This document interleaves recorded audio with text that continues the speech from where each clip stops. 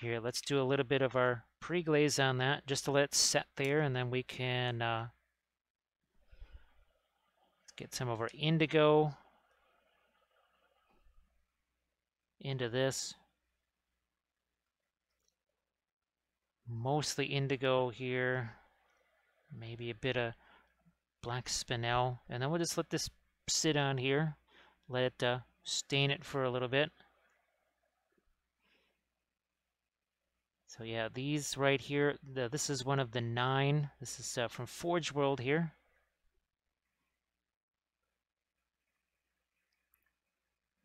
And it should be interesting to see what they do with these guys in the new Dol Guldur, well, source book, campaign book. I mean, either one. All right, Van Dyke Brown, a little less full tome. Hit the cloak. Let some of that get on the armor. Don't care. Not a big deal. Let's just get some of this down onto the base. And again, the idea is just slap this on here so that we can let it sit there for an extended period and then wipe some of it away. So I'm just taking a little time away here so that I can do this. And this is a very rough absorbent surface here, so using a little bit more of the thinner, not a horrible idea. Here, more of our asphaltum. Again, using one of our beat up craft brushes for this. All right, just about there, and then we'll set him aside. Go back to our other stuff. That's why we like to have multiple figures to work on. We'll darken this down as well. Now that I'm thinking about it, here's some of that black spinel. And I'm going to cool this down too. Where's my... There you are. Just like we did on the other one. Ah, yeah, that's... I kind of hadn't really done too much with the floor here. Not that I want to draw tons of attention to that, but... Yeah, we're just cooling this down a little bit. Let's maybe get some more glow up against the wall. We're going to darken this down too.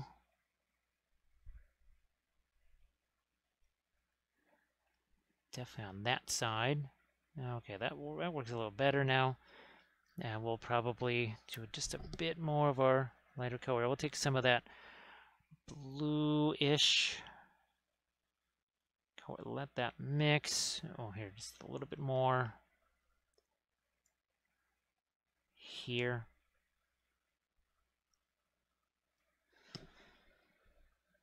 We'll look at this, one of my micro blending brushes.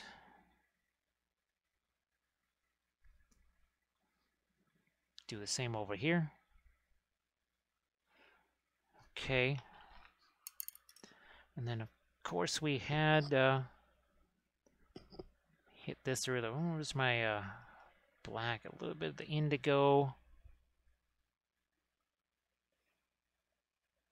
And we'll work back and forth on our... this is the tainted, that's right. That's who this guy is. And that's actually mixing with some of our lighter color that we threw out here. See that's see that it's starting to mix in some of our black spinel there.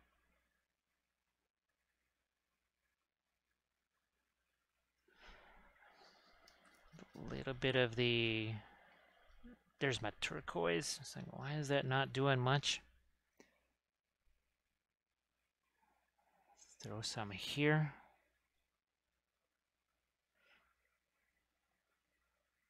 And then we'll just let that set same way. Let's come back over here. We must have, so we have a few sponges left, not too many. Yeah, indigo. Sustaining color, right? We talked about that earlier. And that wasn't left on there very long. And of course, it's doing some some nice work with the staining. So Grim, nothing specific planned for that. It's I would like to be able to do a dark sword tutorial with it. That's my main goal, because I've been doing a lot of the, I don't know, what would you say, earth tones and stuff with dark sword figures. I want to do something that is brighter. Now, the other thing, too, potentially is some kind of a Slaaneshi skin tone. Because, you know, wham! There you go. Oh, my goodness. So that's something I've been given some thought to.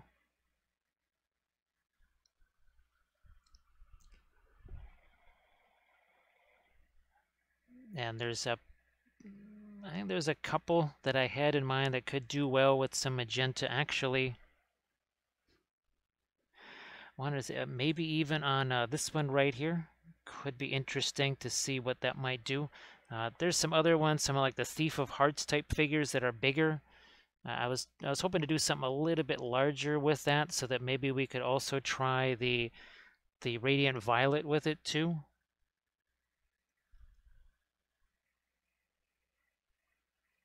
So yeah, wiping some of that away. So look at how much of the indigo stays behind. Now we also have our base that we can paint to. Oh, we do have a Grima right here. Still can't believe that Eowyn broke up with them. Okay, now I'm going to take a look at one of our. Here's our base for Denethor right here. So we have to do that same thing on his base. Oh, and by the way, here's some more of the. I think, wow, that really has, it's interesting. That was so floppy when it first came out. Now it's actually pretty darn solid. So this is more of those Transylvania skeleton whatevers. And again, these are from Highland Miniatures. So there's that one, the broken shield there. So you can just, you know, stick that here. There's a, I think I took out, I thought I had another shape. No, I didn't have any of the other shields out here. Let's get our filbert brush wherever he went off to. Now let's get some of our radiant turquoise, if there's a spot where we can use it here. And we'll do a little bit of our dry braces. That's got a little bit of the green in it still. Here, I think I might just have to get all that stuff out of there. There's a little too much of the fluorescent green in there. Sometimes we actually do have to just clean the brush more fully rather than just the wiping it off on a paper towel. Which, if I can find a paper towel here, we'll try and wipe that off. There's stuff that looks like paper towels that is actually solid pieces of bone plastic. Yeah, that's a bit more of a paper towel. Let's take some of this. We'll let some of our indigo mix with that. Now we've got a little bit more of our radiant blue here. Just letting the colors change a little bit here and there. I don't know which of the 9 this is supposed to be. Couldn't tell you. Did that one, yeah, Grim, you're right. That one is, that one lets you know it's there. It lets you know it's around for sure. Now, what do we want to do with the axe here? I don't know. We'll start with something simple like that, and then we'll work our way from there. So again, something like that, and then some light over there. So it's just a couple of seconds to establish some form of metallicness. Now let's start to take advantage of this a little bit more here. because we're looking to do something more like this.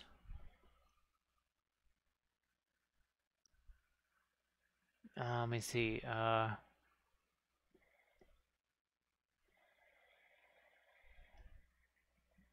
Yeah, let's get some lights along these. It's interesting. This armor is really some of the most different armor compared to all. Well, of course, there's Kamul. I mean, he is the most distinctive, but this guy here also sort of stood out to me.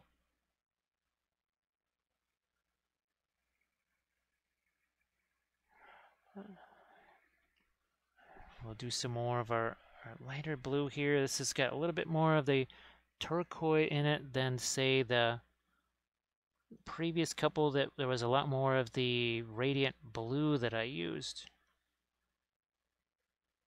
It's a little more turquoise to it, but there's an awful lot of indigo here already in place. We'll do the same semi-texture cloth on his cloak like we've done on the other two.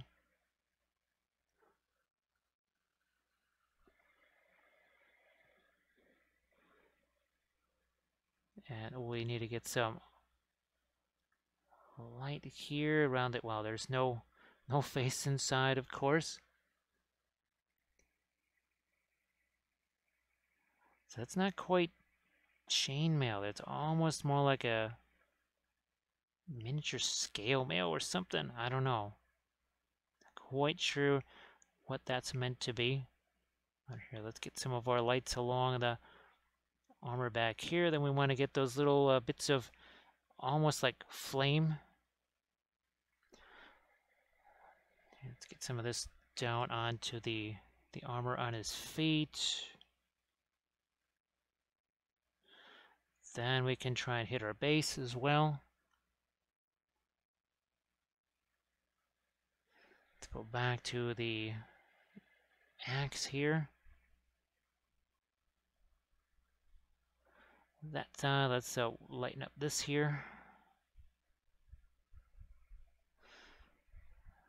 We'll come back into that and do some of our regular blending in a sec. Just find a blending brush for that. So that's some heavy-duty chainmail here. Oh, let's lighten this up a little more. So again, we're looking to do some kind of almost a shiny metal here. So looks like it's dog walking time for Grim. Well, go have fun chasing dogs and walking the squirrels. So say we all! So say we all! Hi, Clover. How you doing? Thank you so much. Here, we'll take a little sip to go with that sub because, you know, sipping a sub is great. Thanks, Clover. Yeah, we've been working on a bunch of different figures here tonight. We did a couple of more of the, I almost said Medbury again, but this is the Highland miniatures. Just painting them up like Army of the Dead because, you know, Army of the Dead, right? And now we're getting back into our Nazgul here. This is actually our third Nazgul. Because, you know, Nazgul. It's October after all. So let's get the Nazgul, let them have some fun too. So I hope that you're doing well there, Clover. And I think, well, you saw the landscape from last night, I believe. Speaking of Nazgul and stuff, our new Minas Morgul. So yes, we have our new Minas Morgul. Since the old one is gone, we don't have that one anymore. Of course, we're kind of zoomed in here, so we won't be able to see the whole thing all at once. But that was really fun painting that. Heck, this is the first miniature that's not green because, of course, not like our Blood Angel or any of our Army of the Dead. So yay! I was like, what is so different about this one? Oh, it's not green. And I'm not kidding when I say I had no intention of just painting all kinds of greenish miniatures all week long. That was not the plan. That just sort of happened. I think maybe if it was in October and we weren't trying to find as many spooky things as we could, maybe it wouldn't have accidentally happened that way. Okay, we're gonna throw that lighter texture onto his cloak too, but right now I just want to at least get a little bit of my lighter metals on here. Especially before doing the cloak, because if I make the cloak too light, well then our lights here aren't going to have quite so much impact, will they? Oh, like Clover, that was a little bit complicated. It was a bit like the Minas Tirith one, where we had an awful lot of different perspective going on. Lots of vanishing points, to say the least. Lots of vanishing points. And then I kind of learned a little bit about the architecture of Minas Morgul, and there's some very unique meticulations on that. Much larger than you typically see on any sort of a typical fortification. Yeah, so gee whiz, we did get kind of a lot of green into this one, didn't we? That's okay.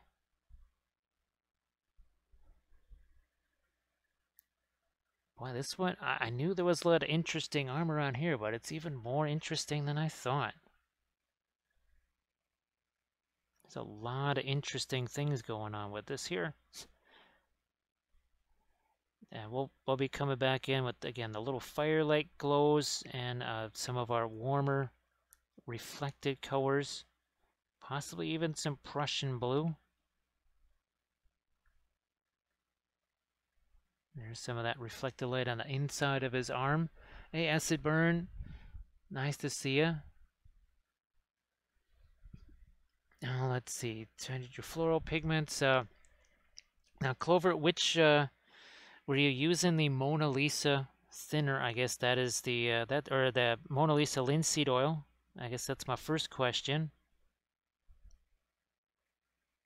Because actually, yeah, we've been using it on these guys, and it just dried like regular oil paint. Because yeah, these are all dry right here. And then of course, where's our this was our fluorescent magenta here, and it just dry like regular oil paint. So Acid Burn, how are you doing? Hopefully you're having a fun Friday. I guess I wonder if Pyro Club is still going. It's 10:03. They might be done for tonight. Maybe not. Yeah, I'm gonna go back to my blue over here. Ironically enough, I took a little bit of the ultramarine violet and mixed that in to try and take away some of the turquoise. Now I think we'll lighten this up some more. Now I guess the next question is, how much did you mix in there? And yeah, even the secret weapon weathering powders, where the heck is she? Even those dried just like normal oil paints here. I'm looking at this going, yeah, that just looks like oil paint. Even the skin tone, which is mostly just the secret weapon weathering powders and the linseed oil. Now, if by dulled down, do you mean it got more flat, or it just wasn't very, it just didn't have that fluorescent look anymore? Because, yeah, I mean, I painted this thing last night, and it still has all of the same intensity. Doing some soldering, fixing some change. That sounds really good. Soldering, that would be a real interesting thing. I never had a chance to do any soldering myself. We're gonna have to again get some reflected light down here on the bottom of the feet. Basically, you have to have that light, dark, and then light again. Let's do that on the inside here of his feet, and let's make sure we lighten up some of that chainmail too.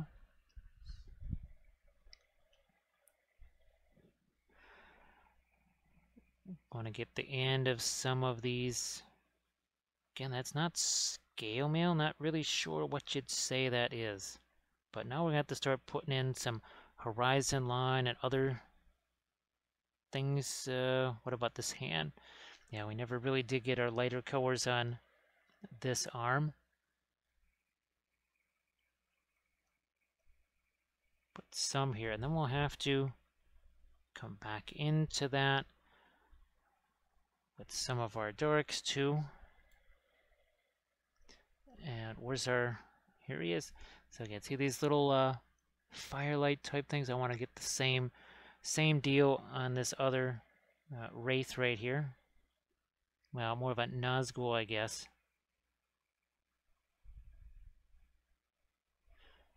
Let's get some light on the inside of his arm. I need to do top of his arm here. This is really some wild armor. That is some very different stuff. The yellow disappeared completely. Yes, now Clover, I guess how liquid was it? Because, I mean, I don't know. Consistency-wise, it was, when I mixed mine, it was still about the consistency of miniature paint. It wasn't super thick or gloopy.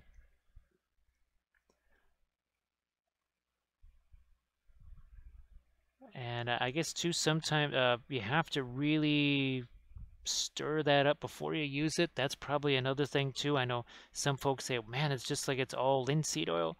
Yeah, you'll have to definitely kind of stir that up. It's definitely more often than you would just regular, the regular stuff that you mix in the containers for sure.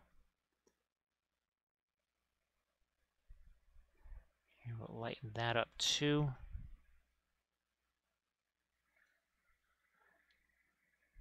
Got to put an edge on this. Never really did do that yet.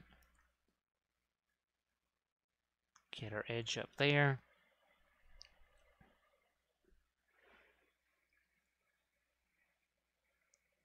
Our light here. And then a bit over there. Just let that get blended a smidge.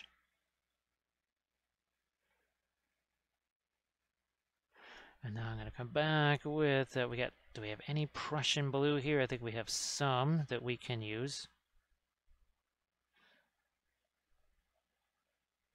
I'm just going to throw some more out here, see if we can find some. That's not our Prussian blue, this is. Don't we need very, very little. The other, so it's, yeah, like I said, it definitely shouldn't, you shouldn't have any kind of transformation in the, like where it completely disappears. Shouldn't have that. I know myself, I was worried that if it was going to just like revert to a powder state almost, and it didn't do that. I was really worried that was going to happen. So we were taking some, almost like a bit of a sky blue color here. Now, yeah, looking for some variations in this before we get to that cloak. Another little different color here into the axe. It's got that tint of Prussian blue, which is a, and of course we got a little bit of our little hint of the turquoise as well. We sort of got about 4 different blue colors working here all at the same time, which is kind of important when it comes to armor and where you want to have some nice definition in that. Okay, the shoes, we need to restore some separation between these panels, no matter what. And now I'm going to take a look. Where's Denethor? I'm going to look at his base here and see how... Okay, we're going to add our grayish white here.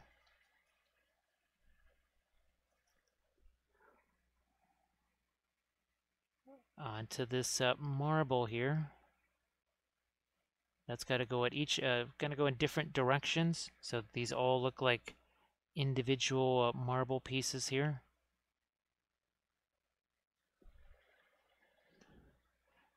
This is our somewhat darker marble color. And then we'll put the really light stuff on over the top of this again. It's going in different directions.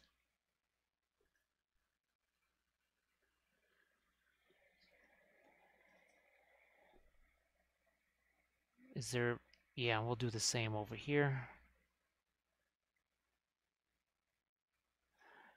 Now we'll lighten this up a bit more. I don't want to do it too much, but this is what we're looking to do, like our Denethor base here.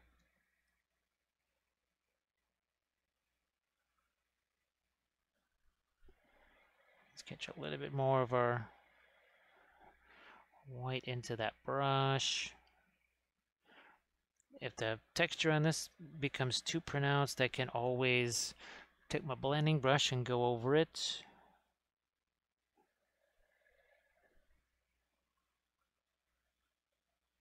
Again, these have the marble veins going in different directions, not all the same.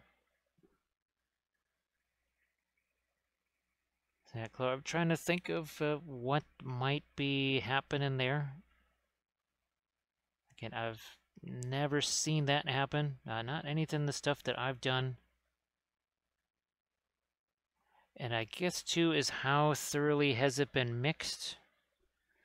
And that's why I always just mix them in the containers here so I can see what's going on 100% of the time.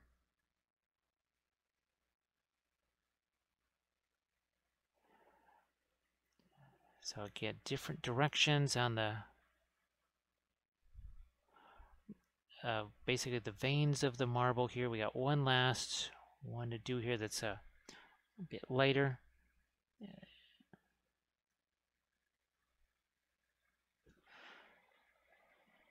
Maybe we'll get a couple of these lines get slightly lighter, but that's just a couple of them. That's it. Not too many. See, that's it. Just one or two there on that little piece of marble. Same there. Don't need that piece of fuzz on the end of the brush.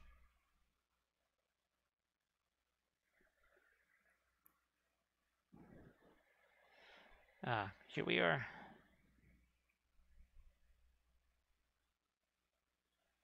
That's better. And we'll get our lighter brush strokes on the marble here. And then I think it's just indigo for the most part. Yeah, mostly indigo in the these big tiles right here. Yeah, clover. Now, were those the only ones that you tried? Was it the yellow and the orange? All right, time for some of those little touches of the firelight here. Let's see if we can make this happen.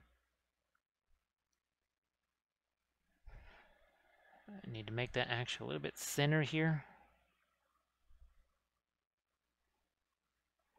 And we'll just bring in a couple of those every so often here. Maybe on the side of the helmet. We're going to have to get some darks around that, no doubt about it. But I know I've got to come back with those darks, so I'm not worried about that. Might even let a couple of the bits of chainmail get some.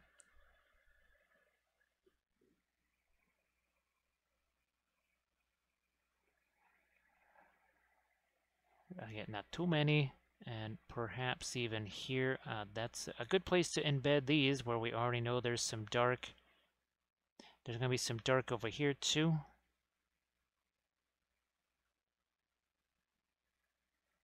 So get just that little hint and indication of some kind of torchlight, whatever, coming from somewhere.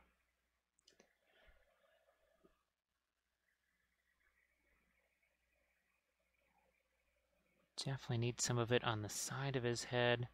Some of these panels that are pointing upwards, I don't think those should really get any of it. It's got to either be pointed kind of straight out or maybe towards the ground, but that's it.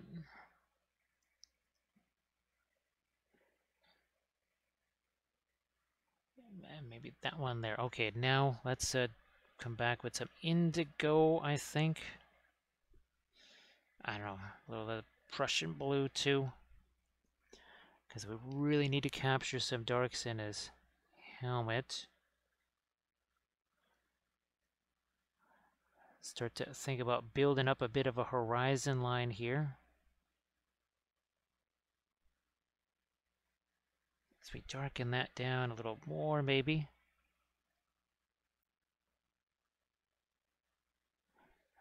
Might even go more of a pin line.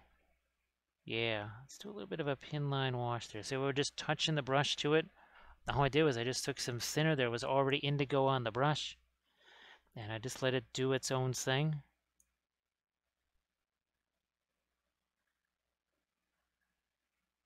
Let's strengthen these lines here. That's essentially a pin line wash in there.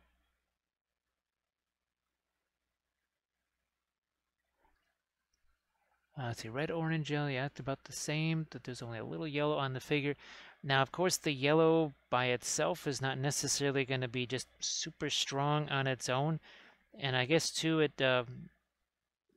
how was it applied? I know it's a weird question in some ways, but was it dry brushed on? Was it painted on? Was it more of a... Because now I've used them. I've dry brushed them on. I've also, like with the painting that I was doing last night, this was practically a watercolor application of it. Now, it was mixed with other colors too, because typically the fluorescent paints, I'm not just using them on their own. They're always, almost always being mixed with something else. So I don't know if that could have something to do with it too. They're rarely just operating on their own.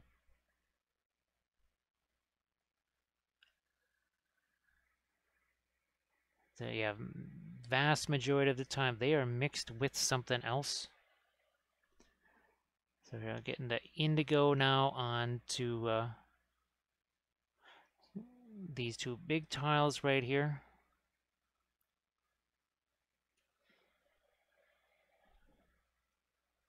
Finish you up there. And now let's see what we can do.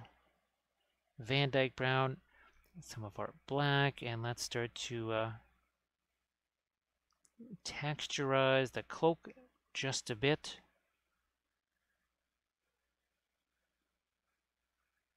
And then we'll come back with our lighter colors.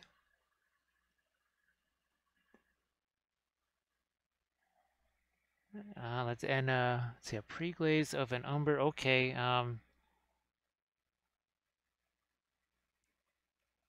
So yeah, maybe also try, I guess, your same paints again before you mess with the mix or something like that.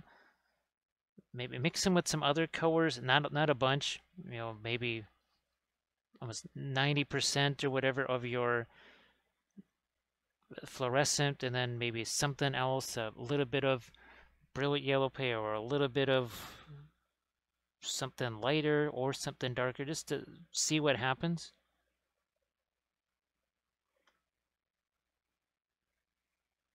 So there's that lighter texture we were talking about.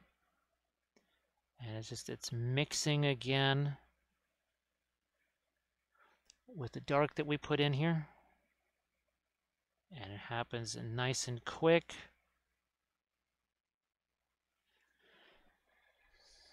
but it was really picking up some of the darker color too.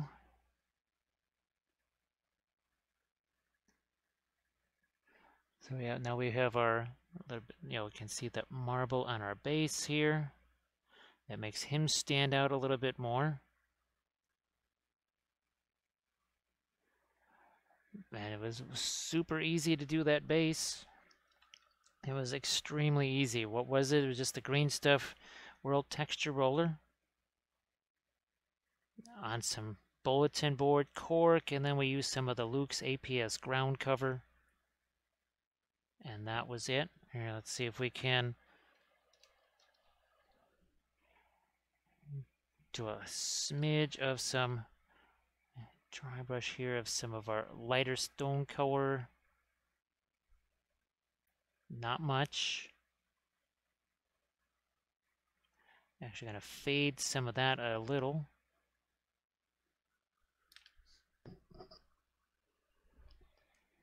So yeah, just well, like as a control for the experiment, right?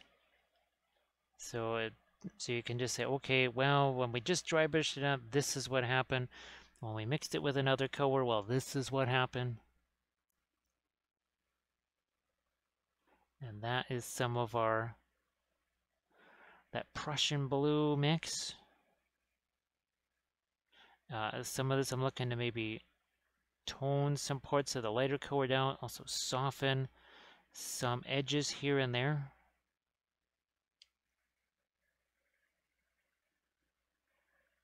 So yeah, that's going to need, I think, some more of our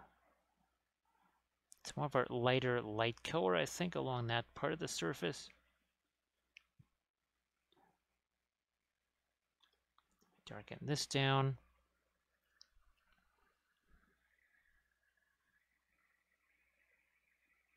Good enough.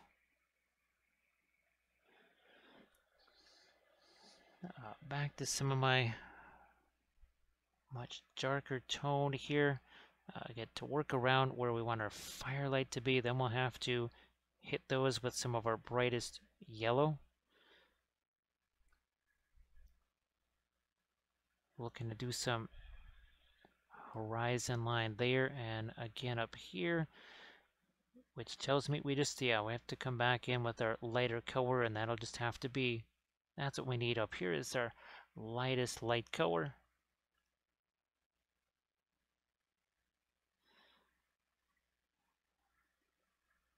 And also here I need to get some, oh wow, I actually need to do some dark over here too. I think we've lost, yeah, so we definitely lost some of that, and that right away sharpens up that edge. Need to figure out what is happening here on this. I'm just going to hit it with some Terra Rosa, actually.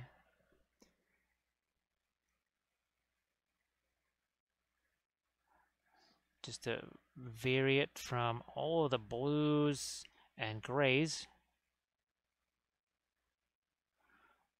That's still mixed in with that pre-glaze, which is also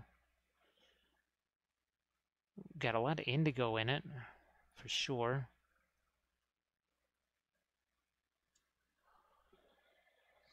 I'll take some of my white here. Do a little more dry brushing. And it's mixing all the while we do that.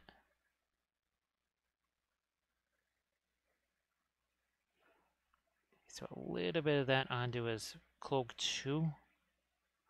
It's also knocking down a little bit of the texture of our cloth. Well, the texture we put in there, just taking that down a smidge. There's a lot going on with all the arbor stuff there. We don't need to add more to it.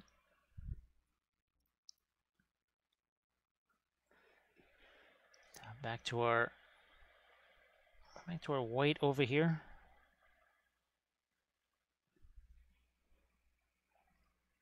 Yeah, let's get the top of this.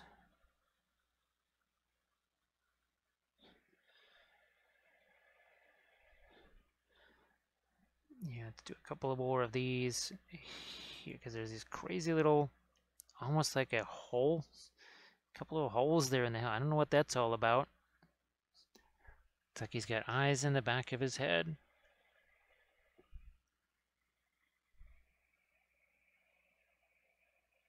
So I think now that we've really popped in some of our darkest darks, I can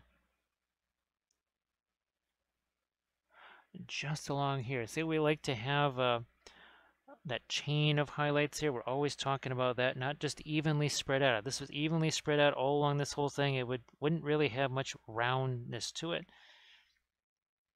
I think here's another place where we kind of need that a little bit of extra light here. Of course, again, being Forgeworld, you're going to get some mischief with mold lines and casting and shapes and that sort of stuff. It just, it's the nature of the beast when it comes to, well, any kind of resin figure, but yeah, especially Forgeworld. Now, before I forget, I want to dive into those lighter yellows if we can. We all. So say we all. Oh, thanks, Landrast. Here you go. Oh, look at that, 9 total. That's some progeny there. That's a young one there. That's enough to have an entire person. So thank you very much, Landrast. That is appreciated. Yeah, we were doing some more.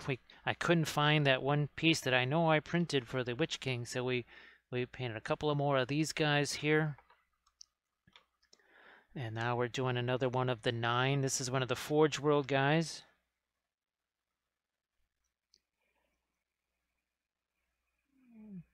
Pop you right there. Oh yeah, Landris, I downloaded those Chaos Dwarves yesterday. So it should be interesting. I'll just print, the infantry guys. I don't even know if I'm ever even going to try and print up those War Machine things. But it should be really interesting, right, to see some tall hats. So thank you so much, Landrest. I'm trying to think the last time I painted a tall hat. That was a long time ago. And I think they were all they were all Blood Bowl too. So it's going to be really cool getting a chance to paint some tall hats. I think I might just have to make a build plate of some of those.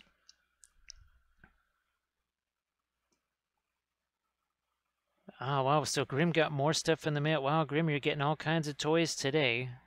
Lots of fun stuff.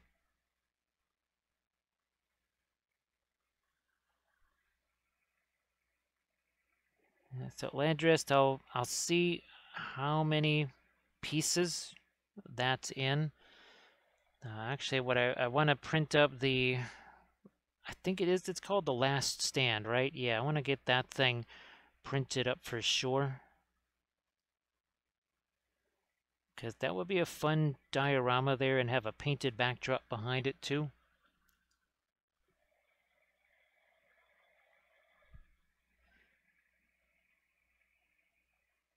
Here, let's get that going this way. And a couple of more of our little red-ish, orangey. It's in a couple of places there. Again, where's our other? There he is. Yeah, we're starting to see. Yeah, we're starting to see that now. Let's see. So Greenskins wondered about rogue hairs on a brush. I guess it sort of depends what brush it is. Now, since I'm just using craft brushes, sometimes I'll just let them get more and more beat up and then just replace them with a new one. With these guys here, now of course the oil paints, the nice thing about the oils is that they in some ways rejuvenate your brushes and sort of deal with stray hairs in a way. But what the brushes I'm using are more like $3-4. That's pretty much what these guys are. I'll sometimes just wet down the brush and just slice that hair off of it. Slice it off. I know a lot of people are horrified at the idea of that you would do something like that, but that's something that I've done more than once.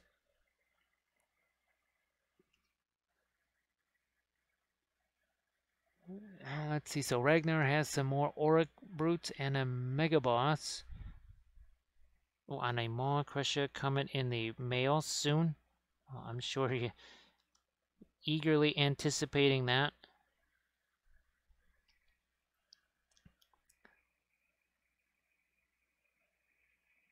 It kind of depends on what it does on the build plate. If it ends up being like a 4-hour print versus one of those 6-hour, 7-hour ones, generally going to save those for overnight hours and try and keep the 4-hour ones that basically I'm trying to do 3 shifts a day so that I can at least have during the day 2 4-hour, 3 to 4-hour, 5, maybe 5-hour max prints, and then those really long ones overnight.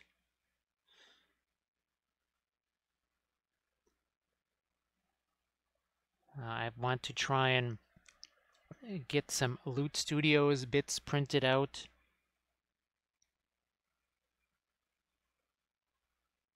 For sure.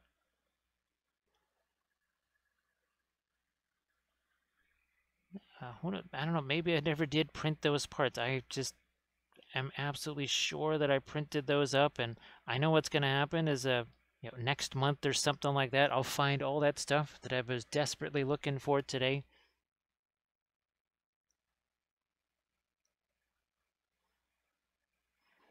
But oh yeah, here's some of the parts anyways of the big giant, literally big giant. He's the undead giant here. I think he goes this way, or does he go? Yeah, I think he goes this way. Yep, there we go. So there's our big old undead giant. That's going to be interesting, trying to squeeze him on camera for sure. He's a big one.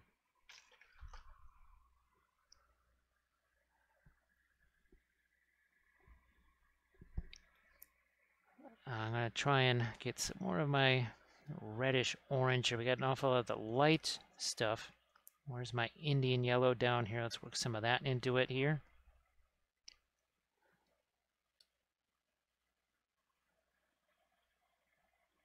And make that just a bit more orange, a little less of the dark red. Let's see what happens with this.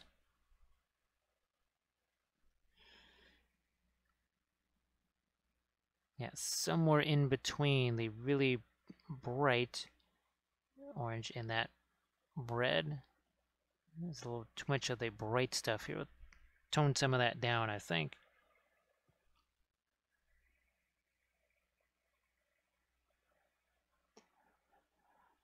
The things that are facing up, though, I really can't do that. And these are the kind of areas that I'm looking to focus that lighter orange stuff on, is these stuff that's really facing more towards the horizon line. Think of this like what I did with the Dun Landings and the basically what looked like burning buildings and the reflections on their helmets, especially along the horizon line. That I probably could stand to get some darks in it too. So let's come back to our darks here, the indigo. Okay, so that's what happened too. That's supposed to be a whole separate piece here. Now that makes a little more sense. Let's darken this down.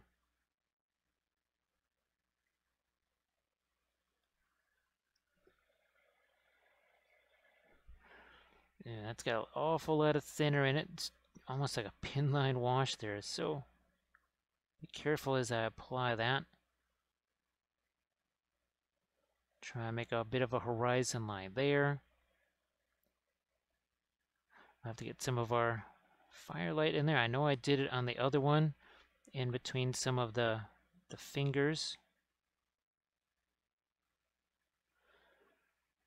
That really is an unusual armor shape for the helmet.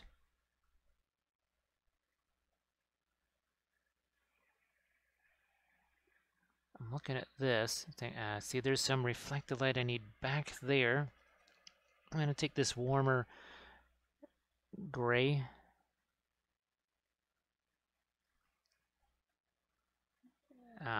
There.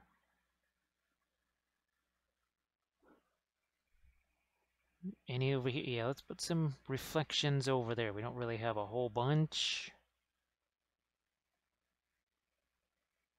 I think we could use a little more light on the chainmail as it works its way down here. I'm going to take some of the indigo and then some of the radiant blue. We don't want to lighten this up too much, but I also want a couple of veins of the marble on that too. So this is pretty dark, but don't want to make that too light. Otherwise, it's not really going to stand out from his shoe here. It's not going to stand out from the other bits of marble. So some light. We need to, I think, maybe put some more dark with our indigo right along the top edge. There we go. Yep. Now I'll take this. Maybe it's a little bit more of our white. I mean, not that much. And we need to get some reflections right over here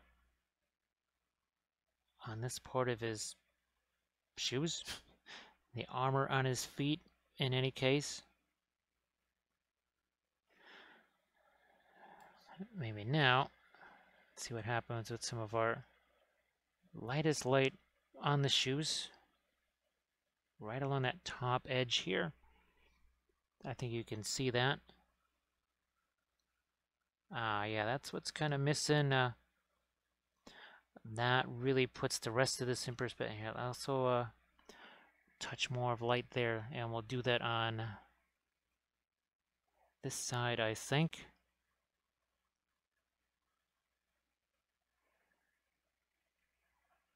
What about here, right on the leading edge of this stuff? That's got a little too much confusion there. That's take this. We'll just use this as a micro blending brush. Yeah, that all it took was just a couple little brush strokes just to refine that. Always looking to refine things. We start out with just blocking everything in. It's just like a regular 2D painting. Then we start to add more refinement where possible.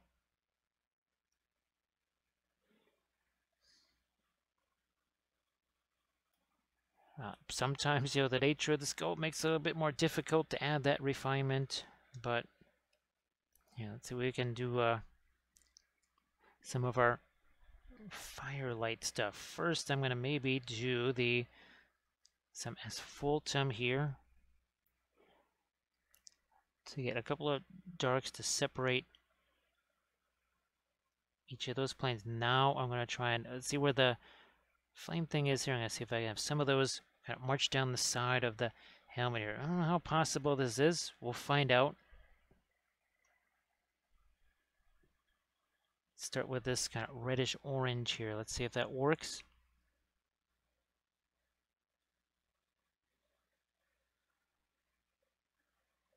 And then I might go a little bit lighter from there.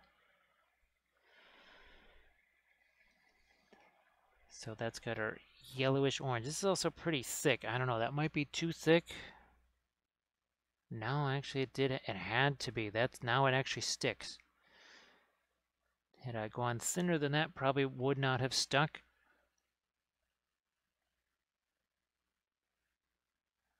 Yeah, right there. I don't know if you saw, we did paint this. I was on a podcast, or no,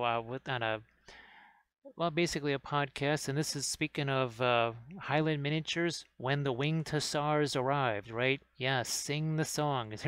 There's the Winged Hussars. And that's how I knew that I had to shrink these things down, because I think, yeah, I shrank those down about 10% it was. Yeah, around 10% there. So there's the winged hussars for you. We did actually paint the winged hussars. Well, we painted one of them. I think I've got 4 of them overall printed out. I've got the banner bearer and then sort of like a captain type.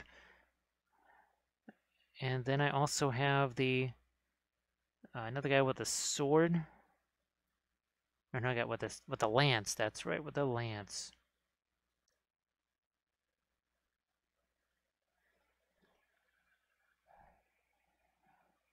All right, I'm gonna try and get a little bit of the firelight here and maybe something there along the edge of the plate. We'll take our blending brush, mix that in a little.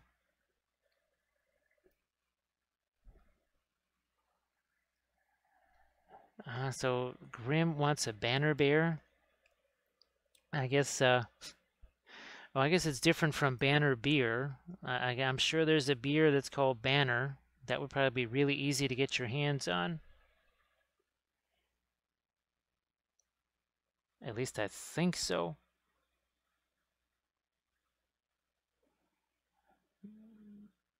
Now that's a little confusing there since we've got also that chip right there. I don't know. Let's see if that works. Can we make this work for us here?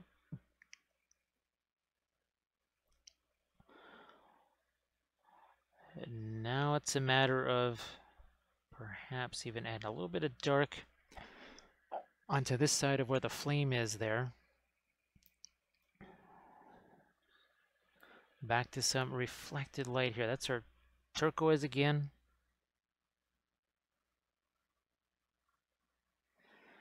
Oh yeah.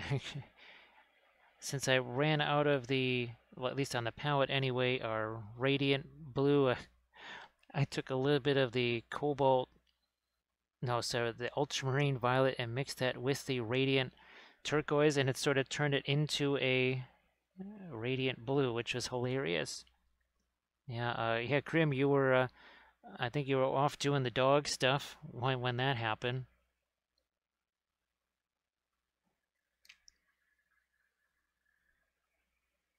Is that going to be light enough? Maybe. I will throw some of this on the other bits of chainmail right here. Not too much. Here, let's get back to our straight up white in a couple of spots. Hey, Tukale, nice to see you. Hope you had yourself a good Friday.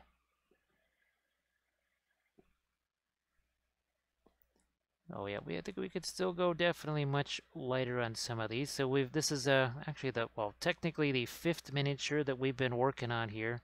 We're just doing some pre-glazing on some others, but yeah, we did a couple more of the Highland miniatures as our Army of the Dead, and it is very clever how you got the same pose but 2 different weapons.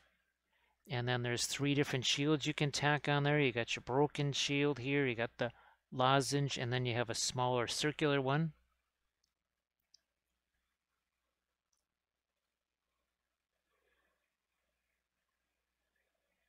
All right, that's better.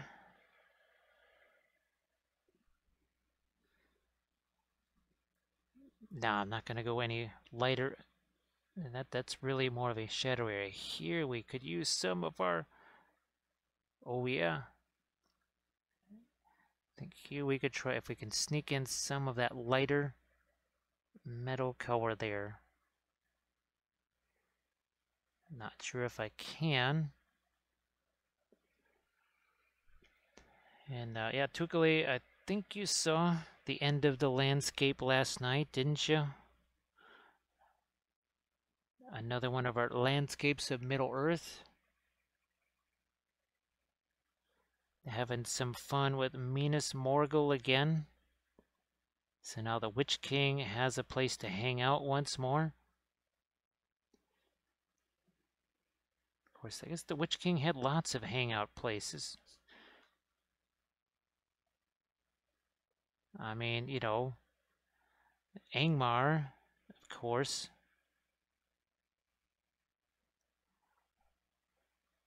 I'm going to see if I can't throw a little bit more light again on the ends of the armor. But oh yeah, here's an whole another piece. I got nothing there. That really needs to be lighter.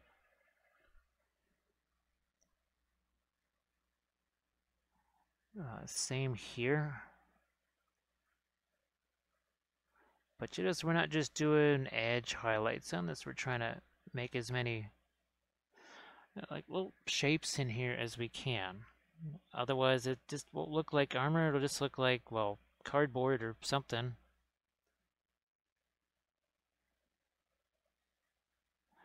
Oh yeah, that's what we could use right over here. Maybe we'll take the our radiant turquoise and follow it right along that edge there. That works.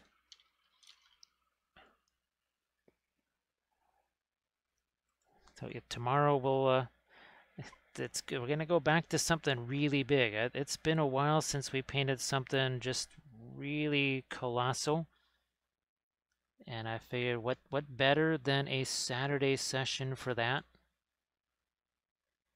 So yeah, that's going to be that giant figure, quite literally a giant from RM Printable terrain.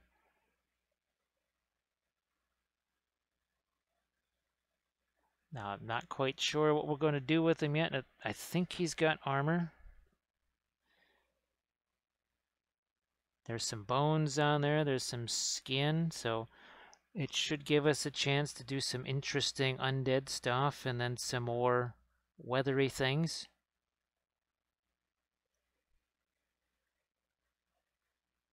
Let's not forget our chain of highlights. It follows all the way up to the helmet here. Hey, Orcrist.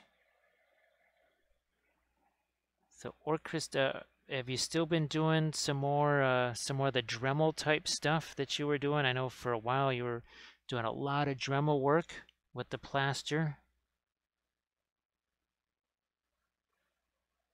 I'm guessing that's probably over with, and now it's sort of moved on to the painting phase. Ah, so you got the bricks.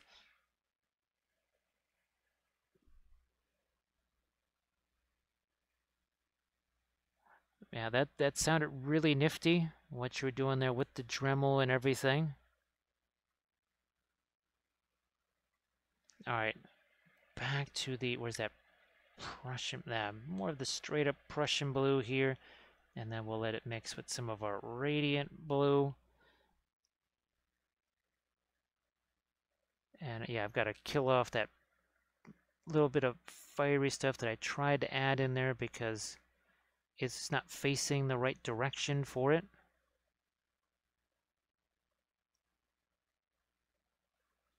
Just trying to add a little more of the bluish armor where possible. So we just did a bunch of dark there, but like on the other side, I've got to...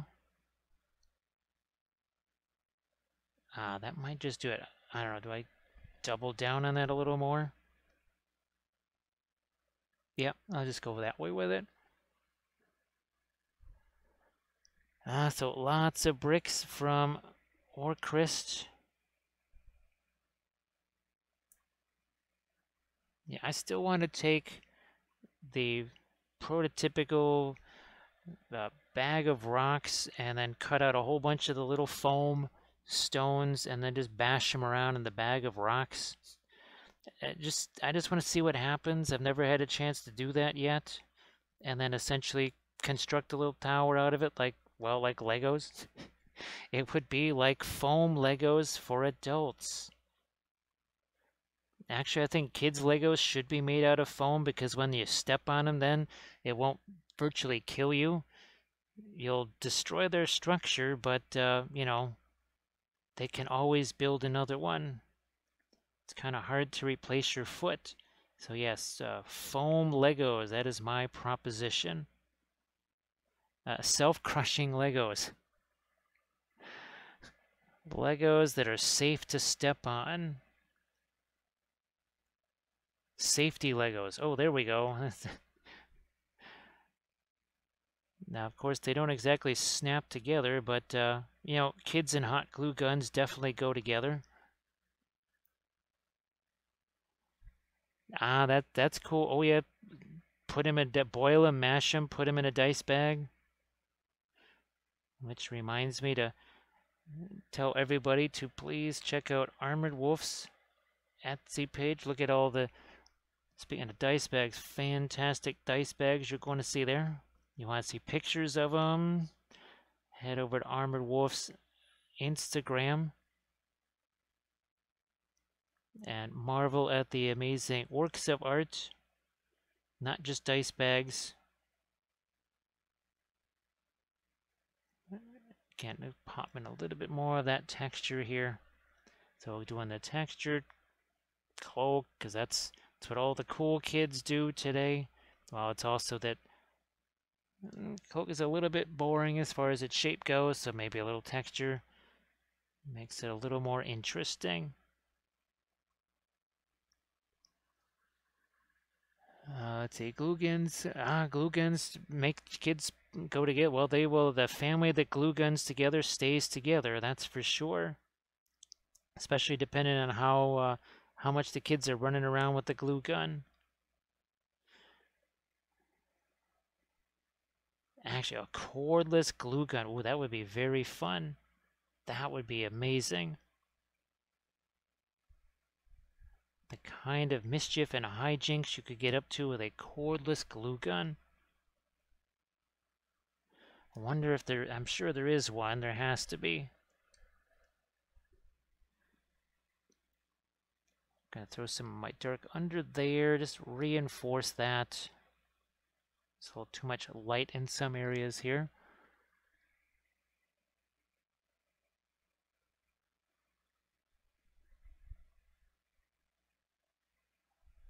Yeah, what was that? I was looking at a cordless chainsaw, a cordless mini chainsaw, which is something that actually could be very helpful here. Well, that doesn't surprise me. Ryobi and cordless tools. I know I had at least 2 different Ryobi power tools back in the day.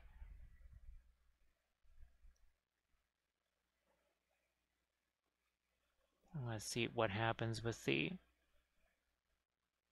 arm here. Let's do a little bit more of our dark on some of these panels. We got lots of we have light and mid-tone, but not much in between. Let's see what happens with this. That's a little bit of the, well, almost like a cyan here. A radiant turquoise. Let's see, Legos infused with metal, so you can use electromagnet wand to pick them up. So magnetic Legos. Would those be mag Legos? I don't know. That sounds like it would be very fun.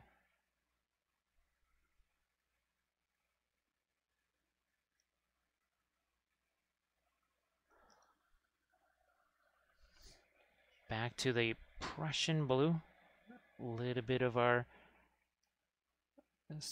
turquoise color here. There's a little bit too much of that was a big old panel of really bright highlight there. I'm going to take some of that away. It also makes that little fiery light thing stand out a bit more too. That can't hurt. I might even hit the edge of the, well, it's not chain mail, more of like a scale mail fringe here. Yeah, that's okay. That helps.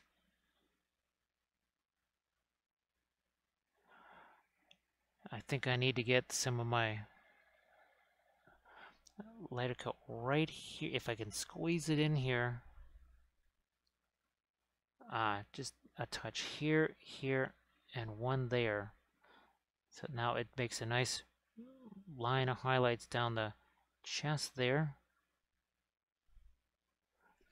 Might do the same or something similar over here on this side. Right there. I don't know. I'm going to go back to something that's a little bit lighter. And it's right, you're trying to squeeze it in between those two. Ah, that's it.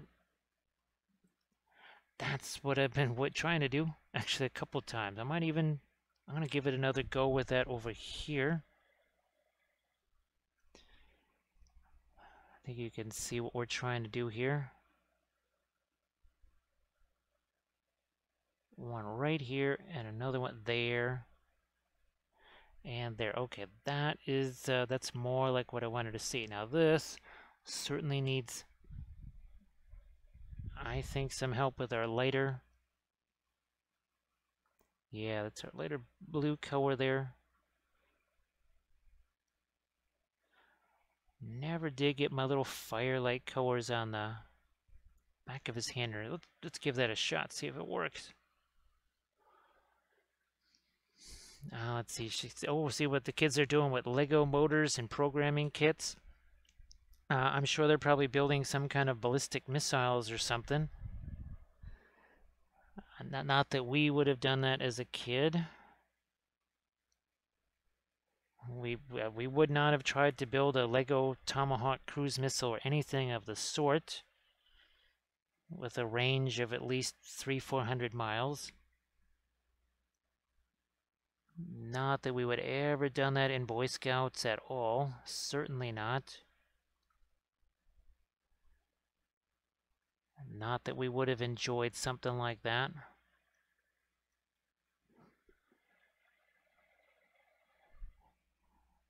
I might have to. I don't know. I've got to darken down some of the red around it and then maybe hit it with a really light yellow. That might have been just too much here with, I don't know. Let's see if we can leave both of those in there. Might have to get rid of one of those. We also have to, let's see if we can do this here. A little Indian yellow into this. It's just getting too pinkish almost.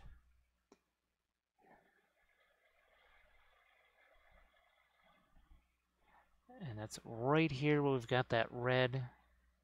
That's too much. I'm going to go back to my Indian yellow here. And tone that down slightly.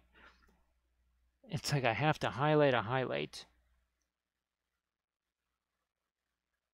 And it looks, yeah, we're just able, okay. That works, because again, what we're trying to do is mimic what we've done on some of our other Wraiths here.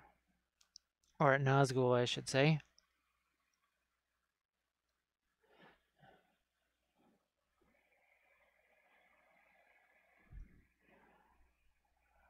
Here, let's hit this side.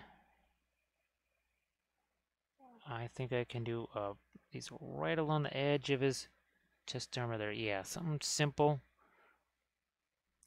These, that's way too much orange right there. So let's come back to some of our red. We kind of went directly to yellow there. Nowhere in between. So we're going to take down some of the yellow. Let's go to our Fanchon red here.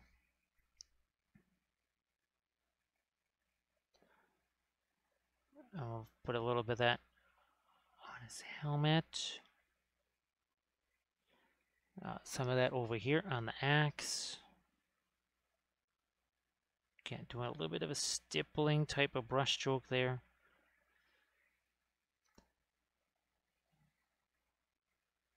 Because the red that's there is a little bit on the weak side. I want to that stand out a bit more.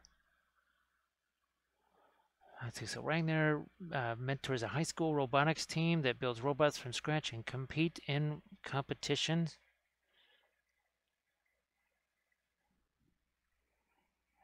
So yeah, I mean, grading those, their homemade weaponry on, well, of course, range, uh, radius of effect, of course.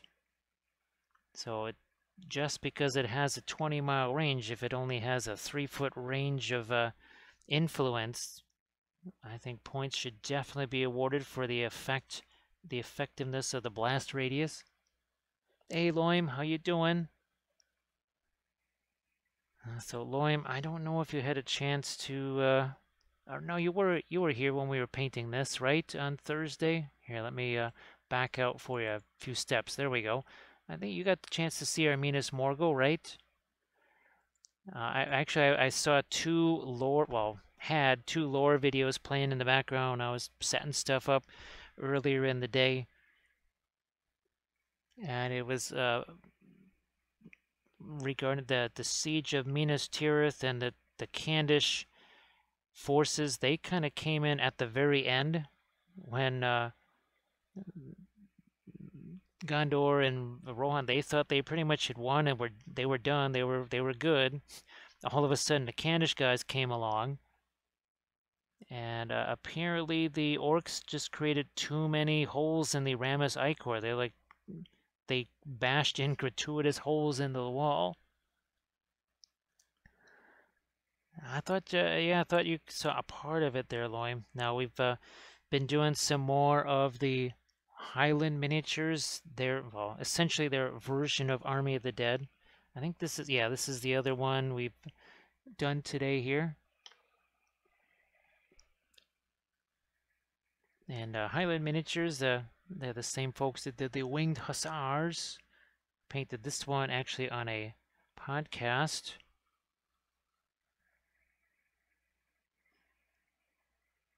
So hopefully your Friday went reasonably well. I know that you were trying to help out lend a helping hand this week so far. So I've got my reds in there. Let me see if I can get to those lighter kind of orangey colors here. That brilliant yellow pale, we'll mix it with the Indian yellow, of course.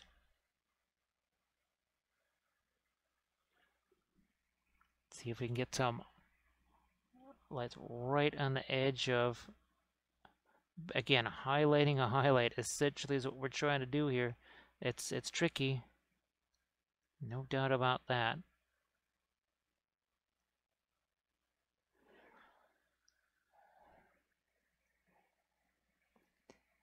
And yeah, after the stream tonight, got to get that huge figure put together. I mean, it won't be all that difficult because it's 3D printed, so the pieces will fit together nice and easy. So actually, I'm just hitting the, yeah, let's get some of the red there again on the knuckles for whatever reason. Just kind of like it there. Worked well on the other one.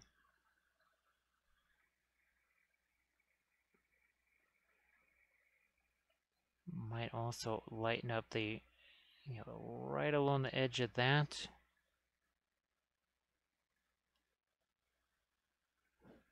Now let's compare that to, yeah, so we've got, this is going to be quite the interesting merry band of Nazgul there, for sure.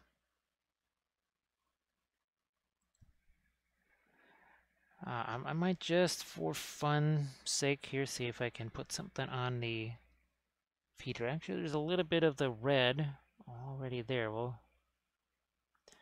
hit that a bit more. I think you can see this here. Just a couple.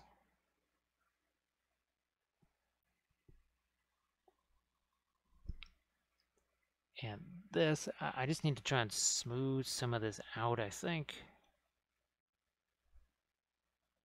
Yeah, it was just, there's a lot of, just like here. Brushstroke management is what we call it at this point. Somebody look around, you see too much of a brushstroke in an area that has no real value as far as providing some texture. You just take it and you can either wipe it out completely or just tone it down a little bit. Let's see if I can't still enhance that horizon line. This one here. I wish that was just more of a continuous shape there instead of the way they put those crazy extra holes. It's like he's got eyes in the back of his head.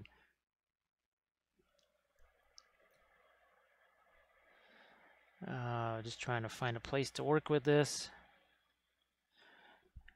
And let's see if I can get right along the edge here of this, where I was just working, putting in some of the dark. Now I'm going to see if I can get something a little bit lighter here, right along the edge of this. Here. A very thin little bit of light there, and then here too. Okay, I think now that starts to show what's happening here a little better.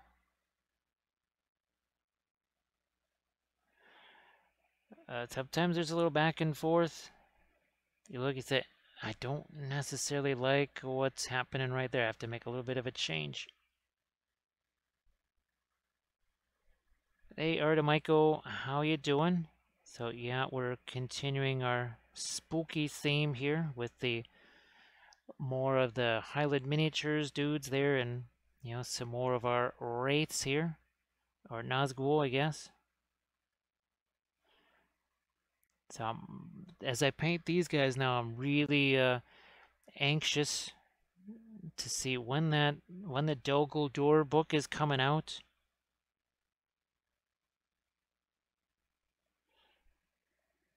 Now, Loim, I don't know if have you seen any more info on the Amazon show at all? That I don't think there's been any major news. I mean, the last thing was just like when it's coming out, and that's about it.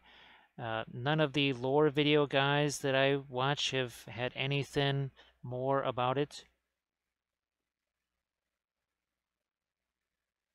Just hoping that they don't just pooch it, man. That would be really bad. So Artemichael, hopefully your printing has been going well.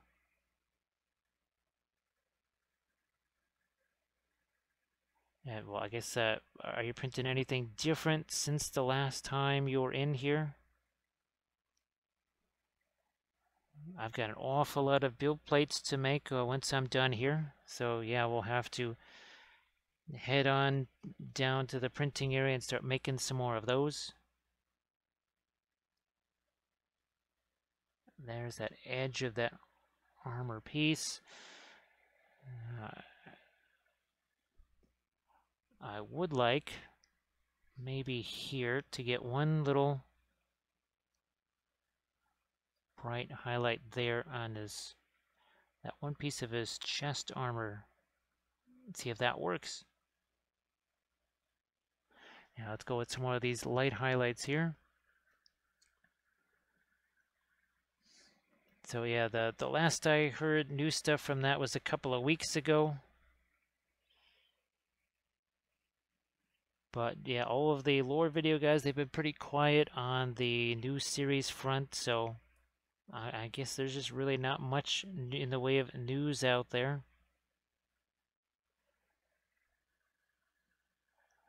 Let's see, print them with some strange looking resin. It's like some Soraya leftovers mixed into a goo. It's it's the homebrew resin. It's like, what is it? It's moonshine resin. There you go.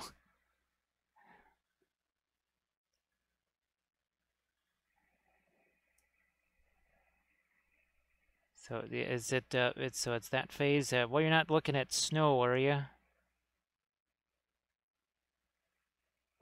All right. This needs a bit of dark here. So in the form, I think some indigo, like right here.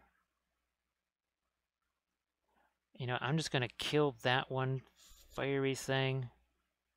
I'm gonna kill all this stuff. I'm gonna get rid of all of it, and we're just gonna reorganize here. We will reorganize. We got some of our bluish color there. Let's just do this again and simplify. We had too much going on in one space there.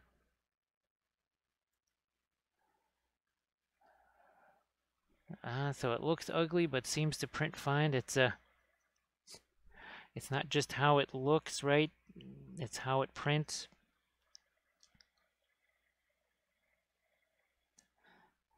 That's some of our Indian yellow mixed with a little touch of the Fanchon red there.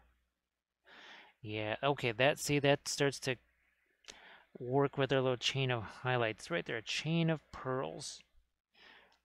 Those things were too offset. They didn't really work with the rest of what was going on with his arm.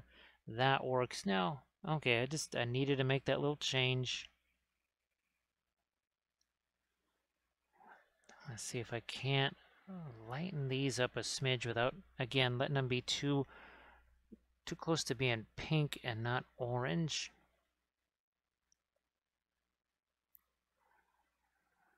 These are some crazy helmets these guys have. Like I said before, our Kamul the Easterling, that'll be one of our Patreon videos. Eldridge Tower, how you doing? Nice to see you back. Hopefully you've had yourself a good day. And maybe setting up for some fun things over the weekend as well. Yeah, this is the first not green thing. So we painted, what, 4 of these guys on Tuesday. We painted 2 more of these today. We did, of course, our landscape of Middle-earth here. A little bit of Minas Morgul. And then, of course, here's our most recent Patreon video. It's all green. It's Dark Angels. What's with the green this week? It was not supposed to happen that way or work out that way, but it just sort of did.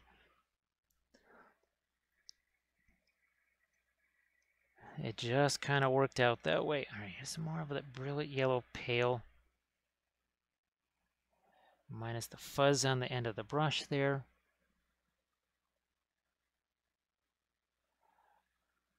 Yeah, I don't want to do too much of this, but I would like that to have some intensity. Maybe not too much on the chainmail here.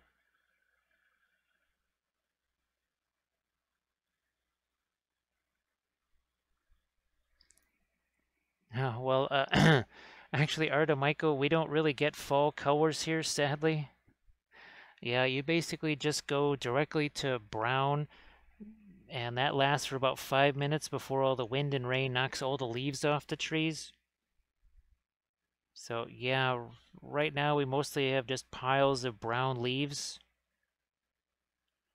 And there'll be more, and they'll just be rotting basically in the sewer grates pretty much. That's pretty much your height of the fall foliage season right here. Is a bunch of dead brown leaves all rotting because they've been rained on for a week or something like that, on and off. Yeah, the fall panoply here is really not much of a panoply. It's more just a blah.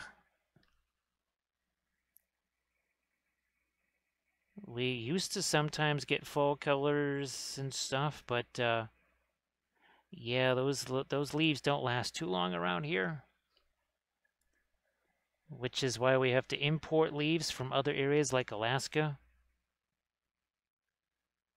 Seriously, Armored Wolf has been sending me leaves for years because they get fantastic foliage up there. Actually sticks around for more than 5 seconds. Here, not so much. That's all. It's gone as soon as it appears.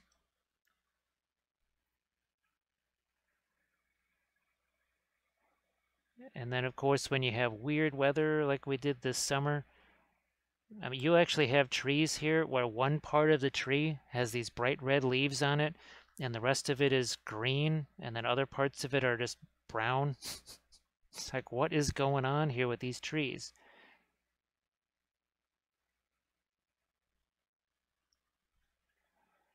Yeah, let's fade out that highlight just a smidge there, and these guys, we're gonna also take the edges. We can like clearly count every single brush stroke there. We don't want that.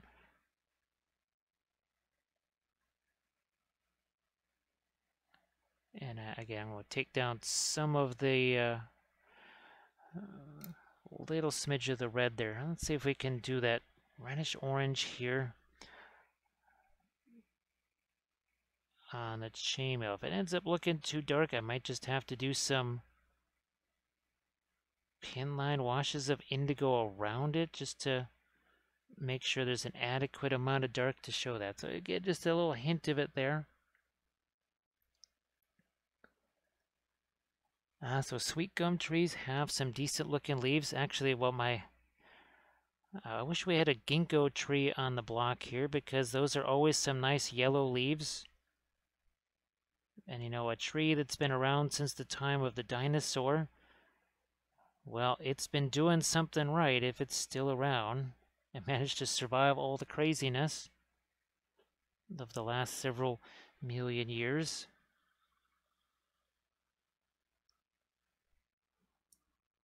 Well, we have leaves here. We have no shortage of leaves here. It's just there's no color on them, and they're all just rotting in the in the gutters. Oh, there's no shortage of leaves right here. There's plenty of them. They're just not going to be that any kind of real color on them. That's all. So we darken this down. Now I got to come back in with my. Here, well, let's start out with this. We've got plenty of dark there. We have no light. That's a nice little start. Let's see if we can get some of our. Here it is.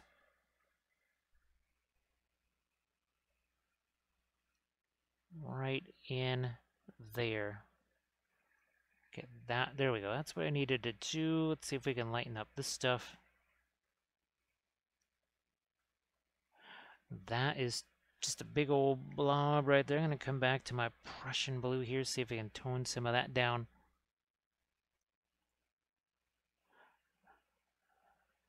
I just had to soften that up a little bit.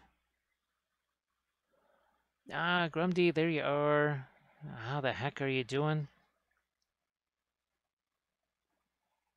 This is another one of the Nazgul here from the Dol Guldur set. We're getting ready to have the our Kmul, the Easterling, getting painted up. And of course, well, I forgot to post our Dark Angel here, but we'll get it posted after the stream tonight. That was a really fun one to do, I have to say. And now we have some other interesting figures I think that have arrived that should be good for at least some fun tutorial, if not actually army painting series. Well, Grim, you'll have to send me pictures of that because all I've ever seen is the couple of cactus houseplants here that I've desperately tried to kill because the cat would just want to rub up against that cactus and then deposit cactus quills all over the house that I only found with bare feet. So we really we declared cacti the enemy of the state here, at least enemy of the feet. When that meant they had to be taken down at all cost.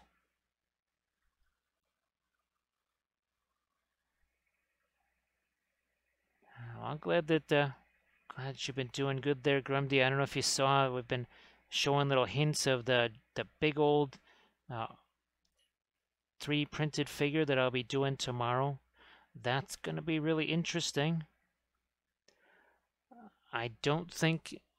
I think he's going to be a little bit shorter than Jeeves and Worcester. Maybe a 3/4 of an inch or an inch or so shorter than Jeeves and Birdie. Of course, there's a lot of folks that are like, who the heck are those guys? Well, you'll find out tomorrow. Yeah, that cat helped to destroy $60 worth of printer paper, almost destroy about $500 worth of painted commission miniatures. That cat used up 9 lives several times all at once. That cat pretty much used up about 90 lives.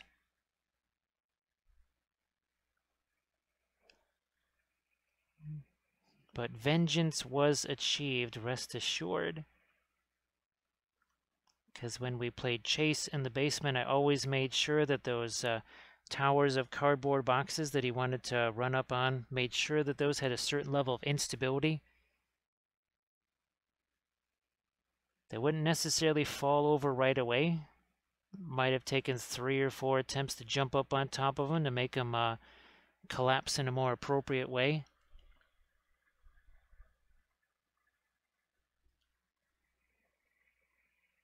Yeah, let's get... we haven't really done these little light highlights on the side of his shoes right there. I might even... Now that, see how that's set, I can actually do more with my... I never even got to this one here. I think we might have actually had a raid while I was doing that.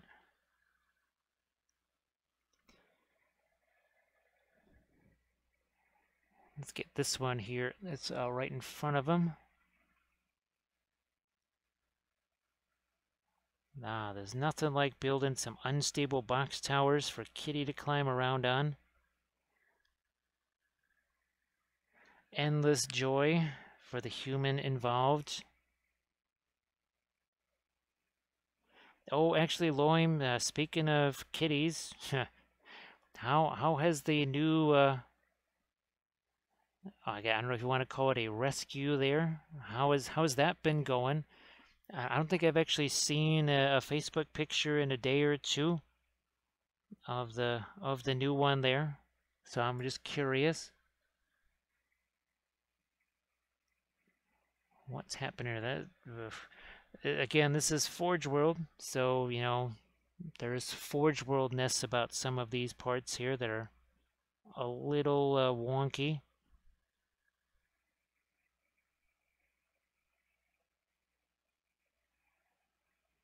And there we go. Where's my Denethor? Yeah, there we go. Okay, we've got that reasonably in line.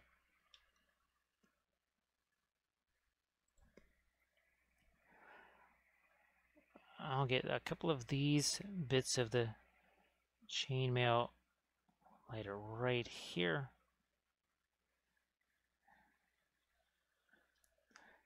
Once again, I mean, the armor is super different, but do we have, in general, the same sort of effect? I think we do. I might try to darken down a couple of areas here over the top.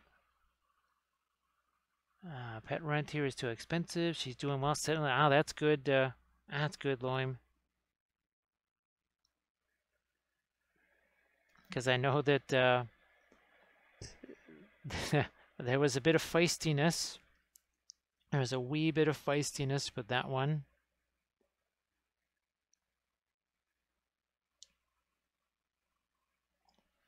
I'm guessing that the head is not quite so gigantic in proportion to the rest of the body. That transition, I guess, usually doesn't take too long, does it? When they go from the tiny kitten stage to something a little bit less small.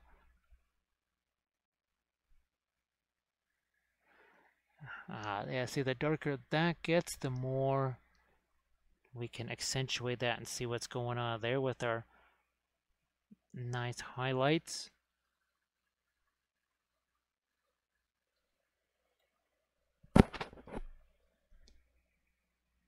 Do I need any more of my blue here? Yeah, let's do some of that. And we'll take some of my indigo over here. This. Once again, we lost a little something here. Ah, there we see that sometimes that's all it takes. One little touch. Here, there's a little too much confusion going on. So I'm going to simplify once again. And now I'm going to just hit a couple of darker texture lines here on the cloak. That's it. Now what about the metals right over here?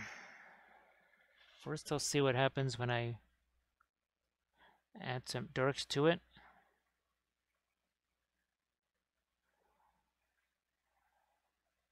A little more up here too.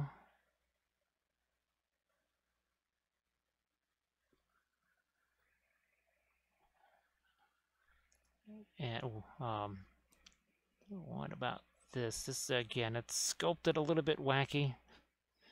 I didn't necessarily prep these either, so I know that's one of those things where I could have almost reforged it a little bit with just using some files or whatever. I might even, let's see if we can go as far as doing almost like a little bit of a pin line wash here with some of our indigo right along there. Nope, I need a little more of a thinner in that. And every color is different when it comes to, okay, how much thinner does it take to turn it into a pin line wash? Everyone's going to be different. I mean, some colors are already practically, they almost start out as a pin line wash, and then there's other ones where you really got to push them into it.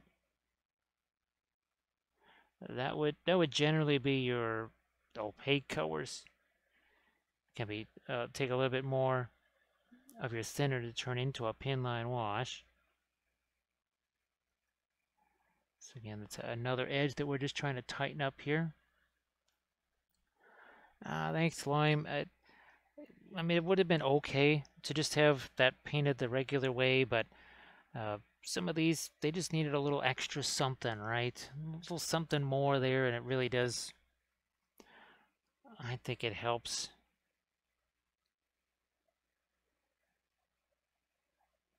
Especially this where you have so much of the armor here and maybe that little bit of texture on the cloak. I don't know, it helps the armor, I think, a little bit more too. I'm going to also darken around some of this. Let's get some darker textures on that, because there's actually a mold line that runs through here that, I mean, there's no way I could tell it was actually primed black before I got to it, so we'll just see what we can do with that.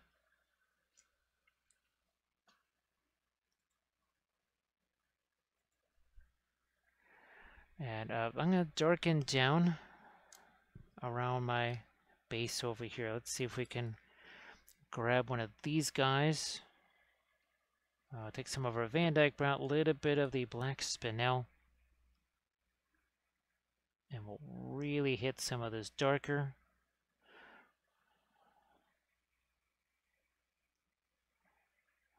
Before I come back the other way, not going to use that. Here, let's use this side.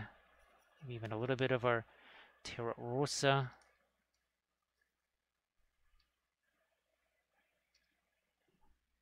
Not much paint on that brush. And that's going to drop a little something warmer onto this too.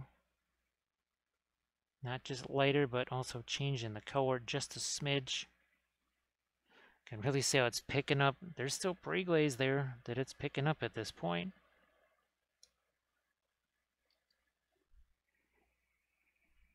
Ah, there. It's just a little something different, not all dead gray. Little something different. Grays can be many different colors. They can have a greenish tint to them, all kinds of stuff.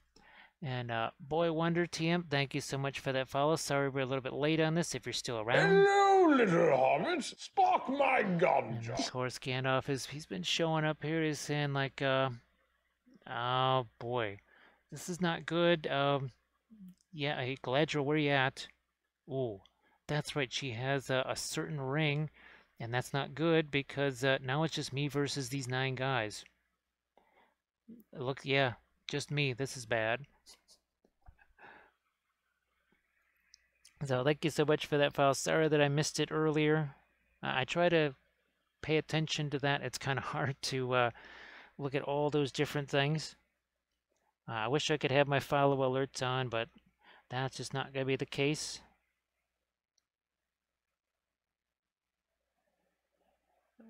Okay, we're just doing a little bit of tap, tap, tap there.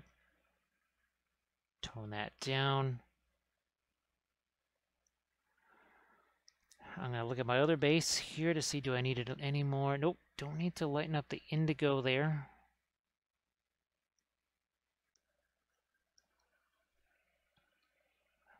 I don't actually have, I do have the Hobbit book. I think it would say maybe which one of these guys is which, or I think maybe they just give them all the same profile. I'm not sure because, you know, guys like, where's the Betrayer here? Got him around, here he is. So they've given some of these different traits like the Betrayer and the Dark Marshal and the Tainted.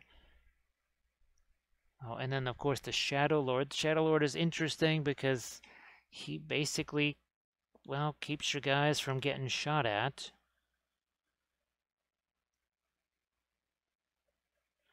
What? Oh, there was a battle report. It was Mirkwood Rangers versus some form of a mortal order with the army with the Shadow Lord. And essentially, with the Shadow Lord, if you want to shoot at anything within 6 inches of him, you need to roll a natural 6 just to be able to hit him. And in all likelihood, whatever it is you're shooting at, you're going to need at least another 6 to try and kill it.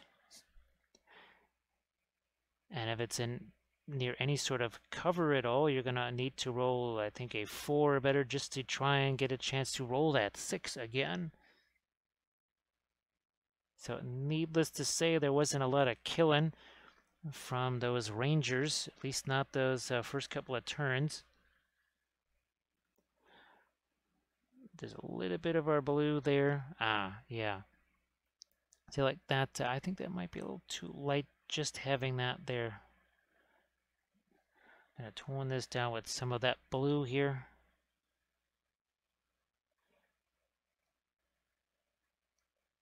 What's going on here? I think I need to also, need to get some of my dark back in here. I'm going to take some of that indigo here, see if this works. See what happens with this right here on that axe. Let's take a blending brush here that doesn't have a whole lot of paint sitting on there, or none ideally. So yeah, the big old blob there. We are going to take the edge off of that. Ooh, that's more like it. That's what we needed.